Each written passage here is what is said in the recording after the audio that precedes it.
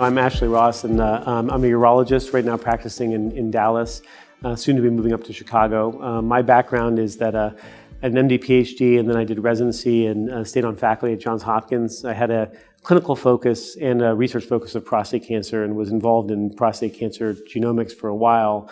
Had integrated with molecular companies like Decipher early on and did some work with them in development, and it's been nice for me to see that come into my clinic.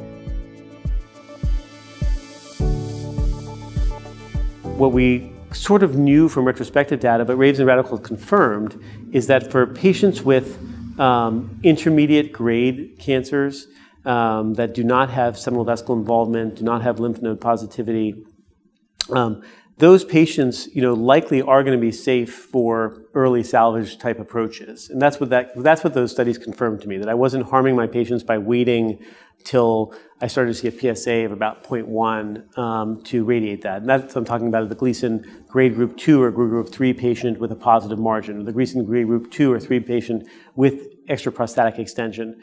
Those patients, if we did adjuvant from previous studies, we would think that there might be an overtreatment rate of about 90%. RAVES and RADICALS kind of helped solidify that we were probably overtreating those patients if we gave them radiation. The issue is, what do you do with the person with multiple adverse pathologic features? The Gleason 8 to 10 patients with seminal vesicle invasion, the Gleason 8 to 10 patients with a positive margin in EPE. What do you do with these patients that are at slightly higher risk and were underrepresented in the RAVES and RADICAL trials?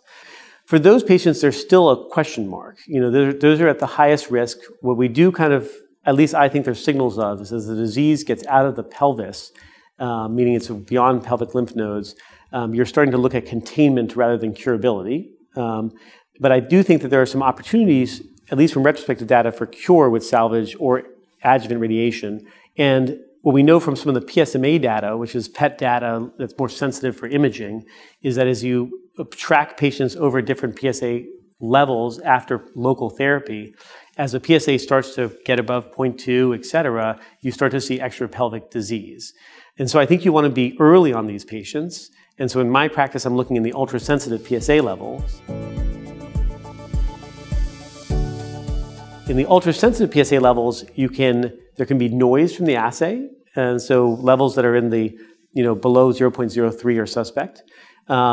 There can be benign tissue that's maybe left towards the bladder neck that may or may not be aggressive. And you wonder, with RAVES and RADICALS, are you radiating too early in some of those patients? Did that patient not really have any metastatic potential? Are you radiating too early?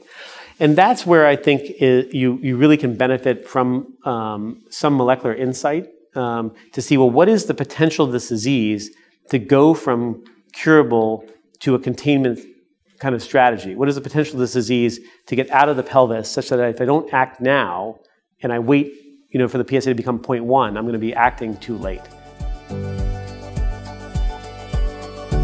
What we found in many, many assays, retrospective, is that molecular data has independent prognostic abilities to identify that disease that's going to be at highest risk of metastasis, beyond that Gleason, beyond if it's already gotten to the seminal vesicles or not, et cetera. And the assay that sort of has been most established in that realm is the Decipher RP assay. And so that is where I use it in my practice. So RADICALS and RAVES have confirmed for me what I already know. And I think the black box is still, well, what do I want to do in that ultrasensitive range of PSAs for patients with these bad features? And RADICALS RAVES is going to be a little bit of buffer that says that I may be safe in some of them to wait, but I know from my clinical acumen and from the literature out there that I want to be proactive in a subgroup, and that subgroup for me is the Decipher high risk, so the GC scores of 0.6 and above.